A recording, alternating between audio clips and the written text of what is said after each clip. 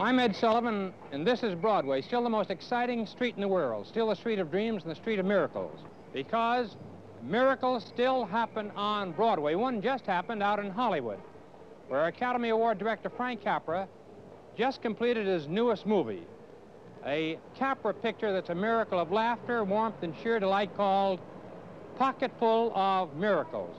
And in this one, Frank Capra has dramatized a tender Damon Runyon story that reaches behind the bright lights of that exciting boulevard down there. So you come along with me, won't you, and walk down Broadway. Treat yourself to a moving glimpse of a pocket full of miracles. Apples, apples, help an old lady buy an apple.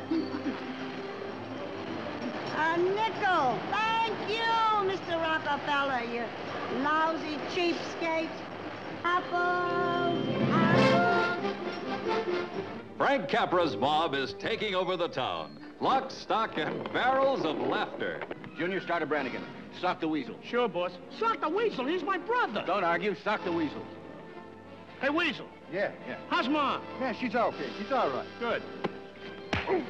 Meet the barons of Broadway and their babes in the funniest plot that ever cupped your heart. Meet Dave the Dude. He's got a heart where his heater should be. It's made to order for Glenn Ford.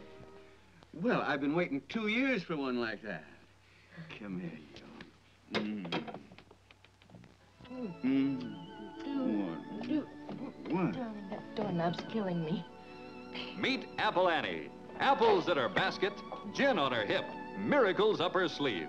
Bette Davis never gave a greater performance. How about that, Annie? Hello, sucker. Meet Queenie, a $1 million baby without a penny to her name. It's Hope Lange, and she's covered with stardust. You owe me one thing, Queenie, and I'm going to collect, you hear me?